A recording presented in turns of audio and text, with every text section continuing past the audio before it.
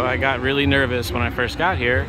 I wasn't sure what time the park closed. I thought it was 9 according to Google, but one of the girls that worked the rides, this one right here, told me that they are open till midnight. So I have time. This is the one credit that I need to get still. It's a kiddie coaster, but whatever. It's currently down. She said it should be open before they close. Thank God. I thought I was gonna be missing yet another one today. I'm gonna go over and ride the Crazy Mouse in the meantime. Just got off the Crazy Mouse. I was expecting the worst. It looks like it's seen better days, especially the upholstery and the seat. It was all ripped to shreds. It looks like 16 seagulls had a fight on it. But actually it rode really well. Surprised.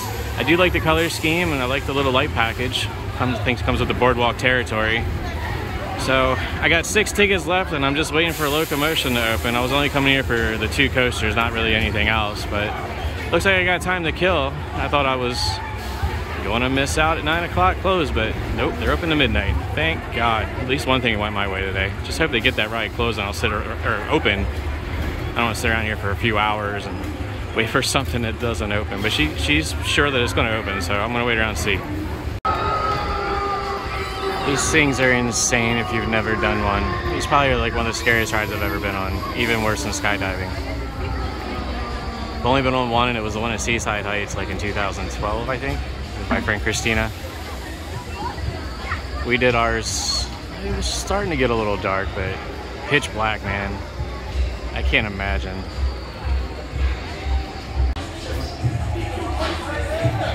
Another great light show going on over there. And some more copyright notices, I'm sure. These boardwalk parks, there's like a speaker on top of every ride. It's crazy. One day I'll have to buy a mic and start voicing over and just muting everything.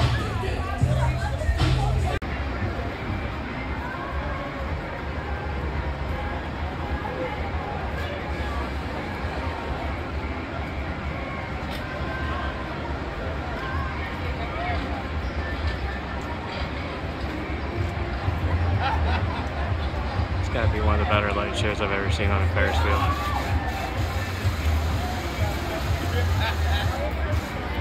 Look at that for a while.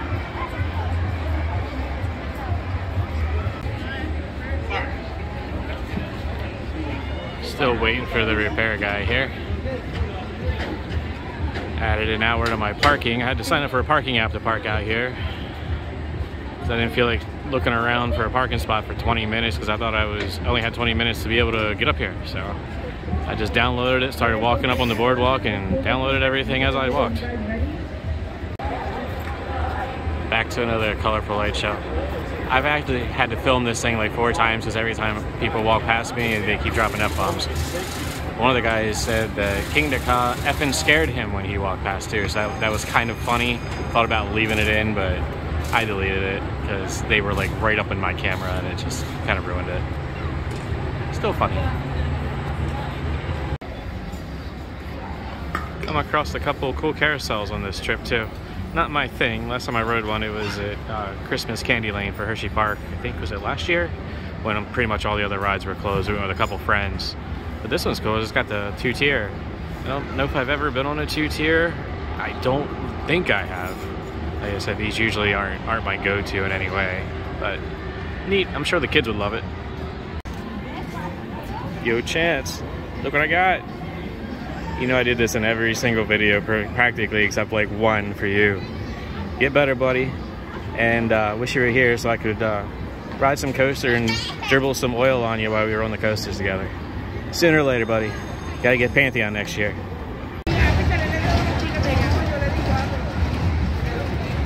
And I am done and ready to go home.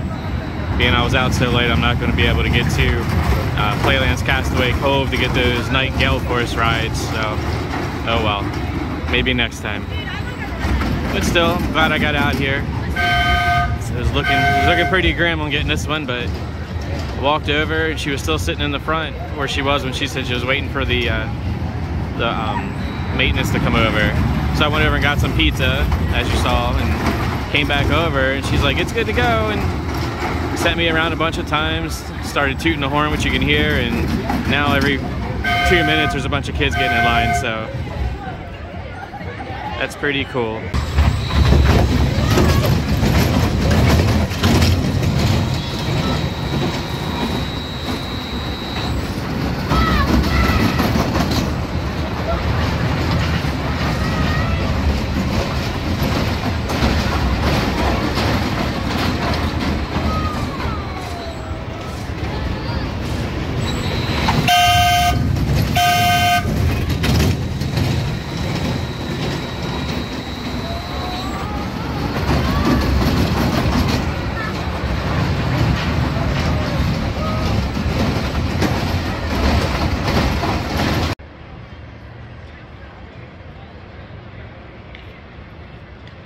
That's a wrap.